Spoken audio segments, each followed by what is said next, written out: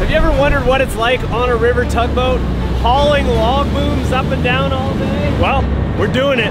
We're on a tugboat today. We always think about the captain's job, but more importantly, I'm going to show you the job these guys do to keep it all working. I'm Michael, the channel is DownieLive. That's Tyrell. We're getting this one started. It's currently 5:22 in the morning, and today we're gonna ride on a tugboat. Oh, sick. There you go. Thank you. Cheers. Everybody meet Tyrell. He's showing us around on the boat today. He also has the best last name, I think, of anyone I know. Hammer Jackson. Well, nice day to be on the water. Justin, what's up? This is our captain, Justin. And this is home for the next 12 hours? Yeah. Or more. Now before every shift, Captain Justin checks the engine oil and turns on the battery. This boat has 2 diesel engines, each with about 500 horsepower. How do you start a tugboat? Quite easy. Push to start. Oh, look at that. Pretty good for diesel. You ready to rock and roll? Are you? Yes. Yes. Ready to rock and roll? We're out of here, buddy. All right. Start to a good day. If this isn't a Canadian moment, I don't know what is. I gotta say, this tugboat's faster than I expected. We're not towing anything, so I guess that makes sense. So this is a sawmill where they chop up wood. But in order for that to work, they need wood. Wood is obviously cut out of the forest, it's brought down to rivers, put into log booms, and then brought down the rivers to here, stored on the side of the shore. So we are the middleman, pull the log booms to the mill. We're coming up on our first mill of the day.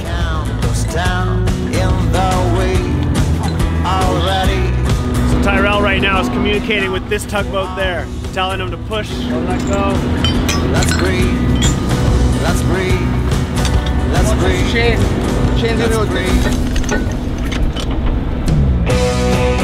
They're not just pulling random log booms. Each one is labeled individually, and they give you specific instructions about which log boom they want.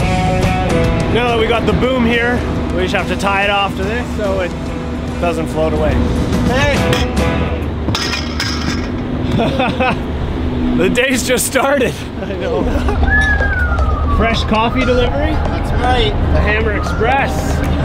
Special delivery. Fresh pot on the go. We got everyone coming in for the famous Hammer coffee here. This cafe on the seas. So now what? Now I think we're heading to the jetty, or we might get fuel. Time to fuel up. Pulling up to the Chevron right now. Here, fill up.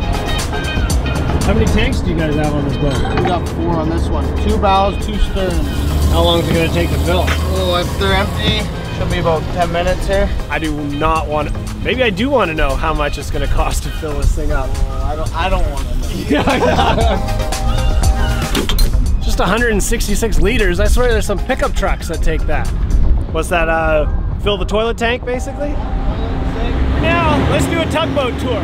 This is the River Rebel. This being the back of the boat, this is the giant winch cable. So when we're towing a log boom, that's a no-go zone. Just in case the cable snaps, we don't want to be back here. Let me show you inside the cabin. This is Captain Justin's space. This steers it.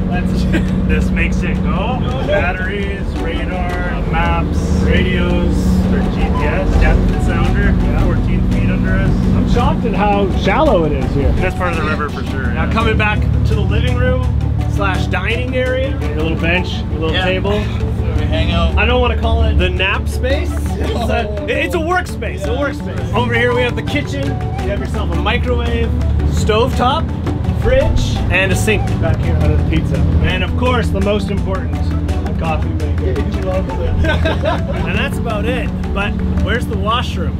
Oh, it's down there. You want to see? The way he said, ooh.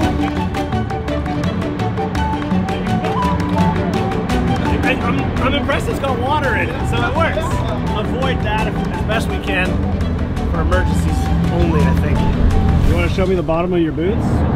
Oh yeah. I wish I could say it would save you from falling in, but I think the smile says it all. He's gone in a couple times. Hammer not the best swimmer. No? Oh no.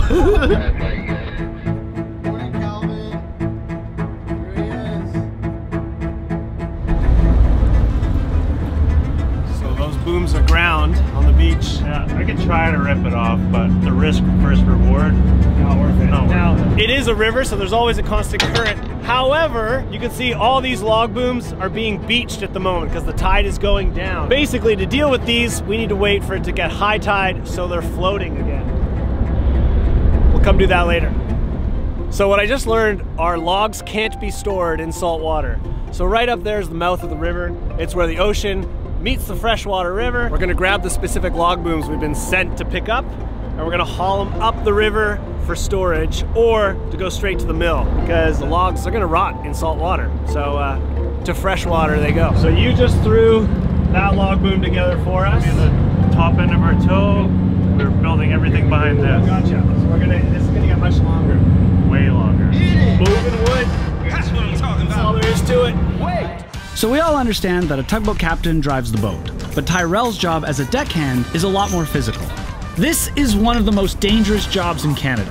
The risk of Tyrell falling in and being crushed or pinned between these logs is ever present and top of mind for him, even if he doesn't show it. Tyrell runs out along the logs to find the tie-off points to unhook the log booms from shore. But to unhook the boom, he needs slack in the chain, which is where Captain Justin comes in. He'll drive the tugboat around to the other side to push the log boom upstream enough to give Tyrell that slack he needs to get the chain undone. This job obviously entirely relies on the tugboat and the tug captain. But none of this would be possible without the deckhand essentially doing all the work. Now that the log boom is disconnected from shore, they have to connect it to the back of the log boom they'll be towing. And they'll keep doing that until they have the log boom all connected and in the right order to start pulling it upstream to the mill. So we're connected there and we're connected here. As long as this connects properly. Well, that's a happy man. 49 sections, I think, each at 66 feet long. That's just about 3,300 feet long, which is, if you're Canadian, a full kilometer. So Justin, I think it all comes down to you now, fortunately. Ty sits down and now you drive. Lean back a little bit and then probably clean something. If you have time for leaning, you have time for cleaning. This is the spot. Rooftop deck? Oh, I see. Good vantage point. Make sure we got our clean boom behind us. So the reason we waited until this point of the day to hook up all of those log booms and pull them up now is because the tide has switched and the tide is now coming upriver. So we're going with the current. And with the current, how fast would you say we're going? I'd say roughly 1.2, 1.5 knots right now, yeah. Not very fast. And because the tide is coming now, all the tugboat companies are on the same schedule. We got 2 boats there, us, 1, 2, 3, 4, 5 more tugs down there behind us, and basically we'll all be in a single file line making our way upstream. How far do we have to go? At least 10 miles. How long do you think that'll take? 7 to 9 hours. We'll be towing this for the next 7 to 9 hours. There we go, settle in folks. Chef Tyrell about to get started here. That's right. What do we have, Chef Tyrell? A couple cows here. Get those roasted potatoes. He's got a full cauliflower. Dude. Straight up cooking in here. Everything okay? Or broken. Okay, so these 2 guys were helping us pull, but we just broke. So they're gonna turn around, wrangle up the piece that broke off, pull it back together. Basically, it's not just attaching a chain. If it breaks, you have to re-cable it. Really important not to panic. Sometimes it's hard not to panic. But I can imagine a log boom this size breaks open in the current in the river. You could have them floating all over the place. Oh, yeah, well, if you're not fast enough, we keep pulling. Yeah. You just rip the toe in half, and it's really hard to put it back together then. Right. This looks like they got it under control within seconds. So. Yeah, crisis averted. Time for him to head back to his side, and we're gonna keep on pulling. We got a pizza box as the cutting board. We got your potatoes roasted. This is master chef. Coming close. I mean, I was joking earlier. I called it the cafe when he was serving coffee to everyone, but he's pretty much running a full restaurant out of this stuff here. See how she tastes, but Now, I pull out mine. Stir fry from last night will be nothing. Be nothing compared to yours. It's not bad. Lunch with a view. It's a little loud, but other than that, pretty perfect. So, how did you get into being a deckhand? How did you get started in this? a couple guys here, like Like Eric, the guy you just met, he's a good buddy of mine. Eric was like, yo, you should come be a deckhand. It's a good job for a guy like you. Like, you get to stay active all day. Kind of just followed his steps, trained with him, and then trained with these guys, and sooner or later I got the job. So basically your friends roped you into it? Pretty much. Pretty much. You're still here 3.5 years later. Yeah. Would you recommend it to your younger self? Yeah, I would. Yeah, get that kid in shape earlier for sure. That's yeah. right. I say it's for everybody, but it's not for everybody. You know what I'm saying? But if you want good hard work outdoors with this as your office view, mind you, it's a summer day. Winter, I think, is a different scenario. Yeah. Good lunch, but some of us are having a post-lunch nap. This is what happens, kids, when you work hard. You gotta get in those snoozes when you can. Just as long as Justin isn't doing the same thing. That's, you know, different. Yeah. Well, we got us a drag race. He has about 1,800 horsepower while we only have 1,000, so it makes sense he decided to pass us. It's not exactly quick though, is it? Probably overexcited because it's my first day. Yeah, these guys. There he is. Yeah, see? Everyone comes out to see it. It's the only excitement we have. Yeah, Wes, let's go! Hey, give me one! Let's hear it! Can't find it. We're getting passed on both sides here. We're the slowest ones out here. But that's the Tug life. I think he recognized me. That's awesome. Oh! Nice. Little tradesies. Hey, how are you, bud? Making a motion feature or what? Full leg. Justin!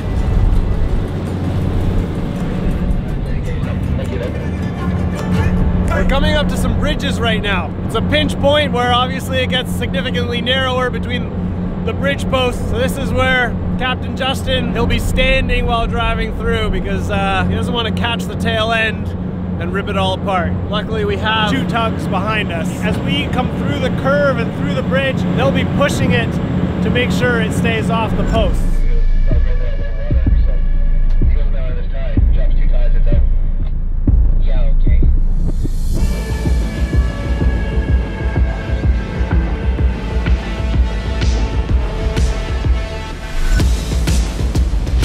Coming up to a train bridge. Actually, we've got 2 train bridges coming up. This one's a straight shot through, so it's a little bit on the easier side. The next one is around a corner, and it's narrower. It's the hardest of the day. I'm not gonna lie, that's not a lot of room on each side. And that's exactly why they work in teams. Now I want to see the next one. She's still holding good. So I'd like to know, let me know in the comments if this is a job you think you could do. Pulling logs for 7 hours. Would you get bored? Or is this the greatest job in the world? And this train crossing is the second one. This is the last one of the day before we drop this boom off. Justin, you got this. Totally got it, buddy. Just, No stress. what do? Do you help spot this at all? Or you just... Still here to let him know it's right behind him. Still there? Justin, she's right behind you, buddy. Is this snug? Going to be tight? Look, there's plenty of room for the tugboat to make it through. It's not us I'm worried about. It's that.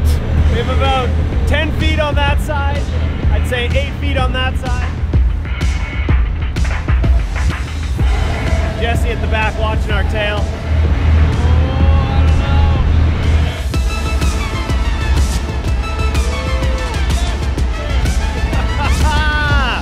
That was close. Tyrell, you nailed it up here. Your suntan looks great. Say it's no problem at all, but you know, you got within a foot on the right, I think. It's not fun unless it's tight, boys. They wouldn't let me go out with anyone but the best for safety reasons. Okay, that's funny. This is it, Ty. It's your last job of the day. Make it look good. We're all watching. Oh yeah. Look at that. This is it, Ty. One more. This is it. See, I don't do any of this, so I might as well coach and cheerlead. Get that. Don't leave it in the water. You got that. Almost. That's the day. That's a shift right there. Here we go. That's it. These guys, the old 360 celebration. How's that, Ty? Oh, there it is. If you're not already following him on TikTok, I've linked him right here. The man is worth watching. Let's go! If I've learned anything from today, is that there's a lot of good, hard-working people in this world. And if you're ever near a river, walking along a pier or driving across a bridge, and you see a tugboat, give him a wave. I guarantee he'll wave back. My favorite part of the day, best time of the day. Silence. That is a day on a tugboat. Thank you, Tyrell, Justin, for taking us on board. I'm Mike, and these adventure videos come out every single Saturday. And I always say, I don't know where I'm going next, but I know I want you there with me. So subscribe if you're new here, and if you want to watch another video right now, I recommend that one. See you next time.